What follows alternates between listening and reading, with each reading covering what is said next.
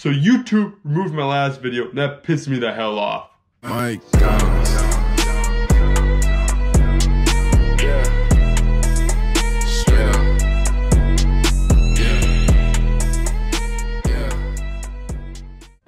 How exactly did this happen? My last video was episode 3 of the Not So Witty Show featuring Benjamin Kempe. And in the show, I asked him to spell out a German word, and the punishment for if he spelled it wrong, he was going to get pepper sprayed. I was never going to actually pepper spray it. Eventually he spells it wrong and he was never going to get the spelling correct. It then cuts to me and him outside, and I shot him with an airsoft gun. This was actually promoted by him. Originally, I wasn't going to do this. He brought up the idea of doing it. We decided we were going to shoot this with the camera. And then we shot once with him wearing a jacket so he couldn't feel anything. He's like, Isaac, we're going to switch this up. Let's try doing it with only a shirt so it looks more realistic. I said, okay, Ben, you sure you want to do this? He said, yes, yes, yes. So we did that, and that was part that aired. And then after that, it cuts. We throw a jacket on him. I wear a jacket, and it's like a full airsoft war with some like first person's perspectives. And it cuts back to a third person's perspective later on. And because of this, YouTube took down that video a lot. Well, there was a whole interview. They took down the entire video due to child endangerment. How did it happen? Well, more than likely, this is how it happened. When you're on a YouTube video, you can hit like the little 3 dots in the corner, and you can like report it to YouTube, and one of the things actually on there is child endangerment. What I'm guessing happened was that someone reported for child endangerment, and then a YouTube rep probably watched through the video. But due to the fact that my channel is so small, I can almost guarantee you that no actual representative from YouTube watched the video, and as soon as the first person decided to flag down the video, it got taken down. After it got taken down, I was able to file an appeal explaining my reasoning behind the story and what was actually going on to YouTube. So I typed it all out, explained everything, and I submitted it to them. Within like 5 minutes, I get a response back saying your appeal has been denied. More than likely what that means was that no actual person read through the appeal, but instead a bot closed it down. I believe though that actually no YouTube representative had anything to do with this whatsoever, and that only one person out there filed a complaint because they were a little bit butthurt and was able to take down the entire video. Why is this so hard being a small creator like this? I don't have any way of going to get justification for this. So the appeal system is there to work, but the appeal system does not work for smaller creators. It's been proven even for bigger creators, the appeal system never works. The chances of your video actually getting approved and put back on air is like, it's very slim. I don't know the exact statistics, but it's extremely slim. And the fact that I have less than 40 subscribers right now means that that chance is almost 100% that it was not going to get taken back on. No actual person did anything. You get a bigger creator like Jay Slat, who's able to show guns multiple times in videos and threaten people actually with said guns, and nothing happens to them. Those are real guns.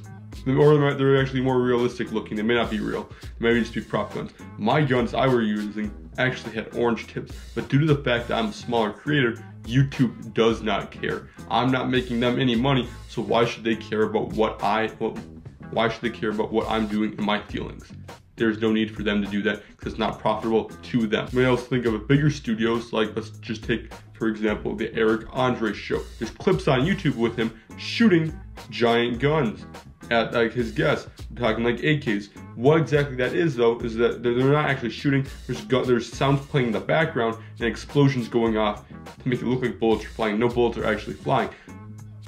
That is no different than shooting a person with an airsoft gun, because airsoft can't actually harm them. Due to the fact that his show is owned by a studio, he gets a pass because, once again, that studio is making YouTube a bunch of money, while my channel isn't making them any money.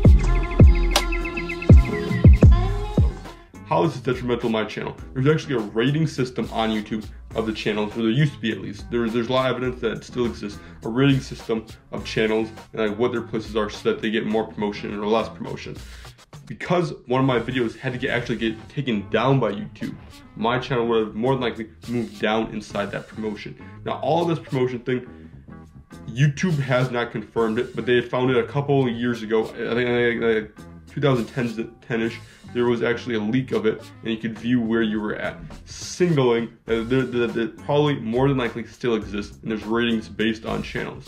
With the video getting taken down, my channel rating probably dropped a bit due to the fact that when one video gets taken down, that channels usually have been shown to do worse. And it also means that they're more than likely to get more videos taken down in the future, which makes creating more videos of the Not So Witty show very difficult for me to do, knowing that I might put in, you know, like 10-20 hours writing jokes, filming it, editing it, making thumbnails, just trying to get people to view it, just for it to get taken down, which is just it sucks. It sucks waking up. This is what happened to me. I woke up in the woke up and I was about to go to school. I get a notification from YouTube Studio saying my video's been taken down, and that just sucks.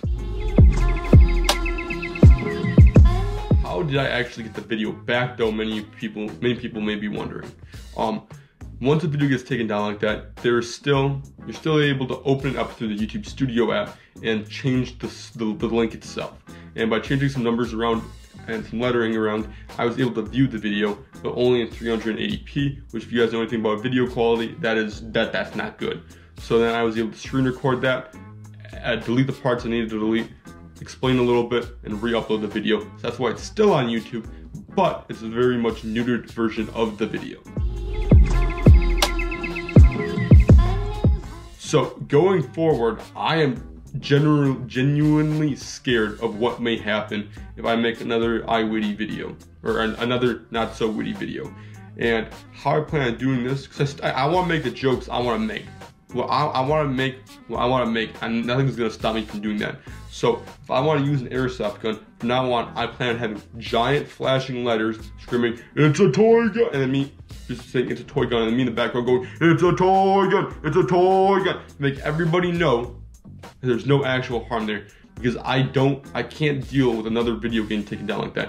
It's extremely difficult to me. So thank you guys for watching. I hope this cleared up some stuff, and yeah, next video for the Not So Witty show will be out next Sunday. Bye. Life's a challenge, so for balance, had to right some wrongs. Live how I wanna, cause I'm freer than a bird song.